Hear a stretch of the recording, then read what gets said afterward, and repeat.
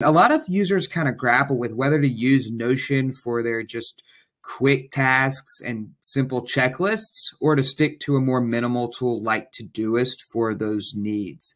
But by adding Todoist to your Notion pages, you kind of get the best of both tools, and you're able to manage them in a single place within Notion.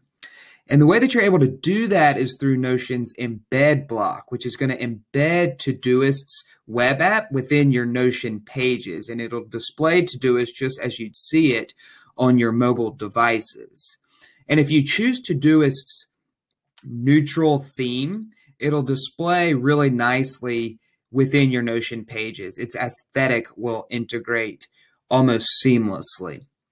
But initially configuring Todoist within the embed block can be a little bit tricky if you're going to be using it across multiple devices, including your smartphone. So I've got a method here that's going to allow you to configure it in the most seamless way. And there's a post on Notion VIP that describes this process through text, and that's going to allow you to copy and paste some of the URLs that you'll need. So you may want to reference that as you initially configure Todoist within Notion. So to get us started here, I'm going to delete this existing instance of Todoist within Notion so that we can build it out together. So you'll start by adding a new block, and you're going to add an embed block. And for the URL, you're going to want to paste Todoist's sign-in URL. So I'm going to paste that here and choose embed link. And then you're going to want to sign in, and you're going to want to sign in on every device where you'll be accessing this block. So if you use Notion on your tablets, on multiple desktops, on your phone, you're going to want to sign in on all of those devices. And if you try to sign in with Google, it's probably going to give you a hard time. So you're going to want to set up your Todoist account with a password and then sign in on all of those devices. So after you've signed in on all of your devices, on any of those devices, and it's kind of easiest on a desktop, but you can do it on mobile too, you're going to want to replace that embed URL with just the standard Todoist URL.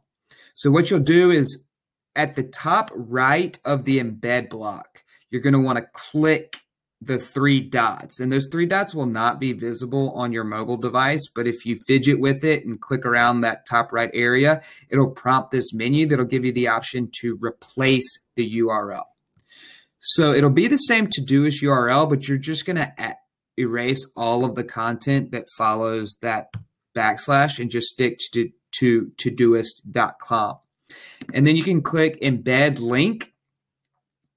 And having already signed in, it'll take you to your content. So here you have the ability to click the menu and choose any of your projects configured within Todoist. And that update is going to be reflected across all of your devices, so you don't have to worry about updating the URL on your tablet or on your mobile phone. You can just do it on one device and you're good to go.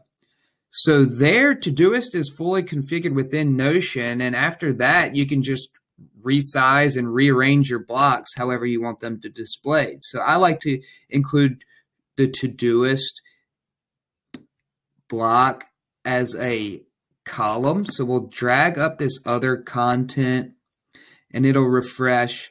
But from there, you can do a little bit of resizing. We can extend the width of Todoist while minimizing the width of these pillars. And again, all of these changes will be reflected across all of your devices. So that does it. That's how you can manage Todoist directly within Notion. If you have any trouble getting configured, feel free to tweet at me at William Nutt. And you can also reply to the Notion VIP newsletter if you'd like. And thank you for the opportunity to share this little quick tip